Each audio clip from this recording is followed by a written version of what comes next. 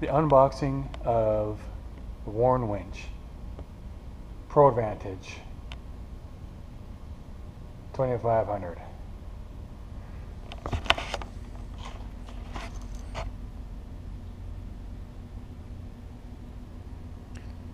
Alright, so I already took the winch out of the box.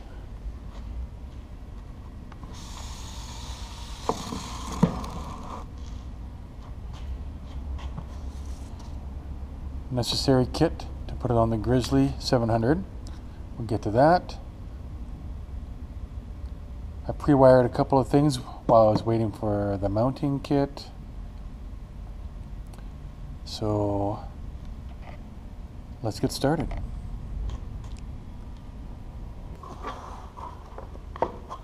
Let's see.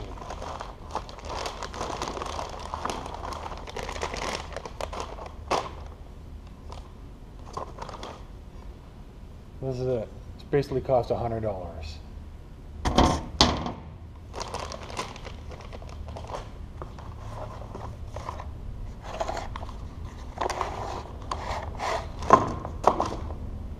You do need these shorter wires, hardware,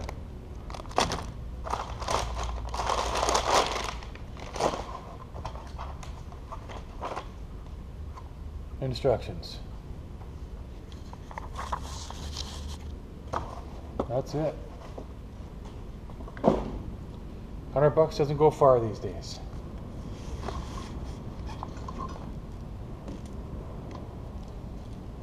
The yellow and blue wires that come with the mounting, with the winch, are too long unless you plan on hooking this baby up somewhere else other than close to the winch.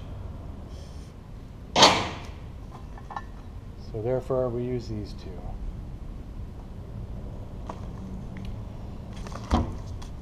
Alright, well, let's get started.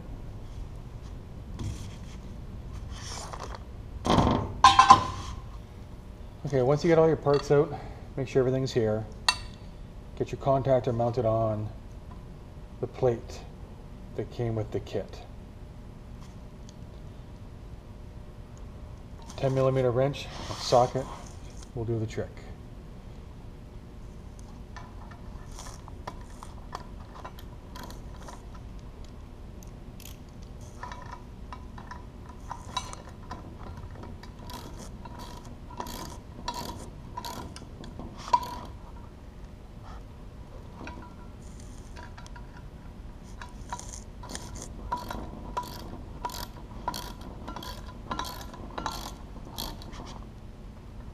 So once you have it all mounted, it's time to put the winch on the plate. And this is the plate that came with the winch, and I will be using it. And because I am using that, I will be required to use the two longer bolts that came with it, along with two shorter ones. You will end up with two shorter ones as extra if you do it the same way I did.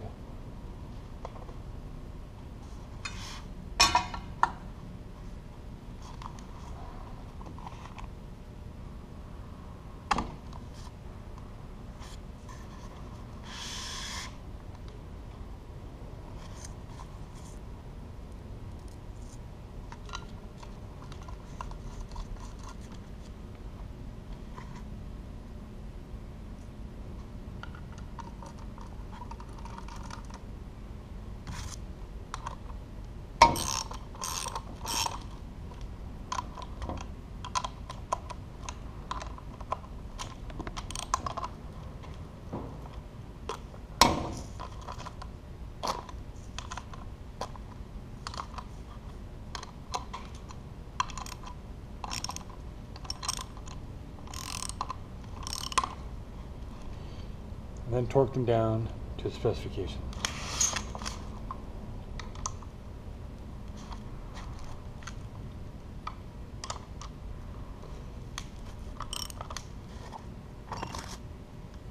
So once you've tightened all these up properly, move on to the next step.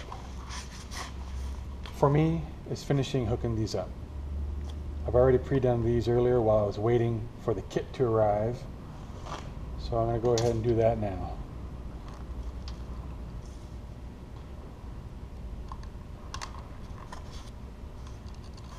I want to be careful not to over tighten, because you won't want to break the studs that are attached to the contactor. That could cost.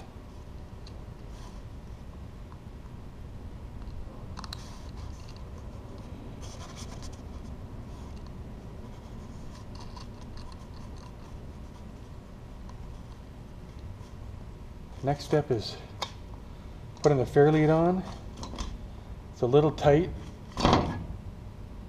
but a little patience and a little bit of wiggling, you'll get it on. So the nut is a little tight on the rear.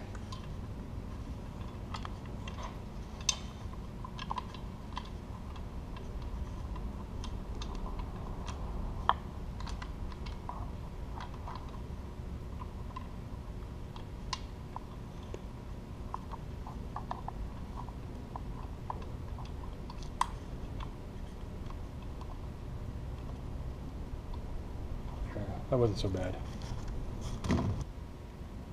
Okay, so at this point, before you get it on the quad, I have the fair lead on, not bolted tight because I may have to adjust the alignment of it when it's on the ATV.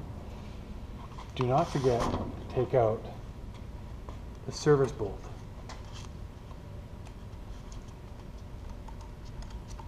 Or screw, whatever.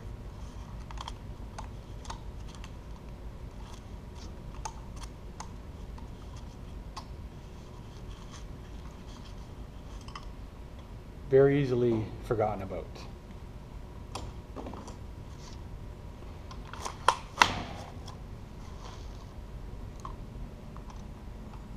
Okay, let's go. Okay, I'm about to put the winch in. Just wanted to mention I have pre-wired the power supply ahead of time.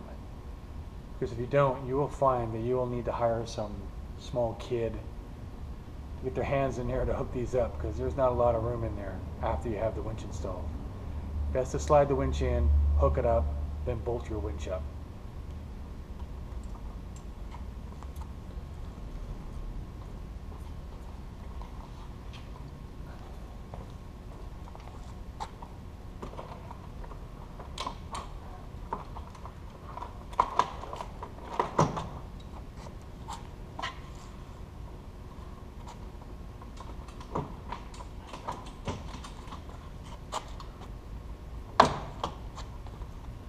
Okay, that's that. Time to bolt it up.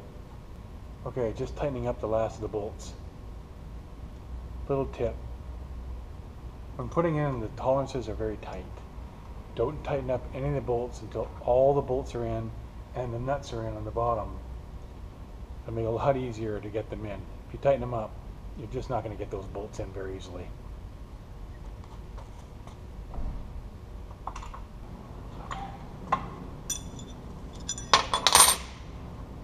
Now I just need to align the fair lead and I'll tighten it up.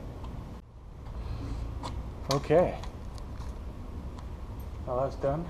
Took the elastic band off. Put on a free spool, got it out a bit. Last step.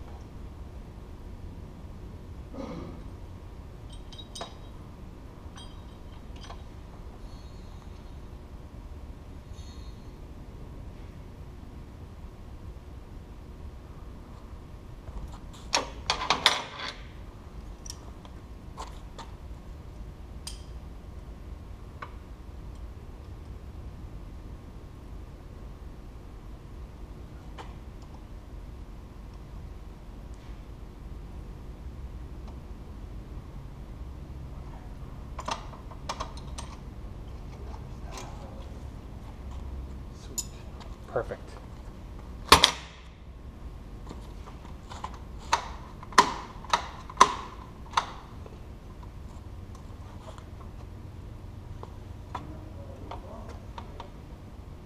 Time for the electrical. Okay, next you need your power source for your rocker switch. Best thing to do is get yourself a voltmeter. Find a power source that is only on when the key is on. You wouldn't want to accidentally drain your battery.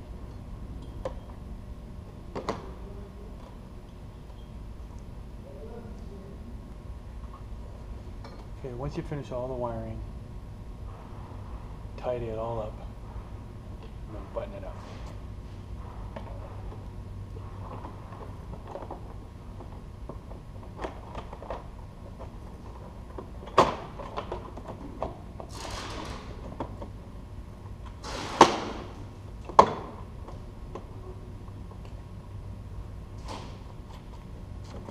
It's up to you where you want to choose where to locate your rocker switch. I'll show you where I located mine. I have located my rocker switch under the handlebars. I know some people put them on top, but if you were to roll it over, it would probably snap off. So underneath protects that. Let's see if it works.